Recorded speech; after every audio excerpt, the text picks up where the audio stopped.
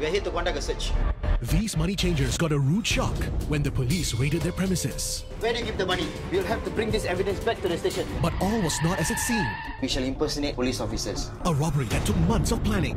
Total of 5 suspects. Took the police only 72 hours to catch the culprits.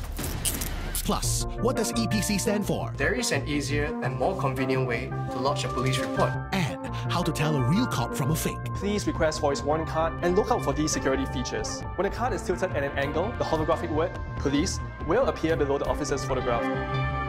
Crimewatch, Sunday, March 26th, 8:30 p.m. on 5. Brought to you by the National Crime Prevention Council and the following partners.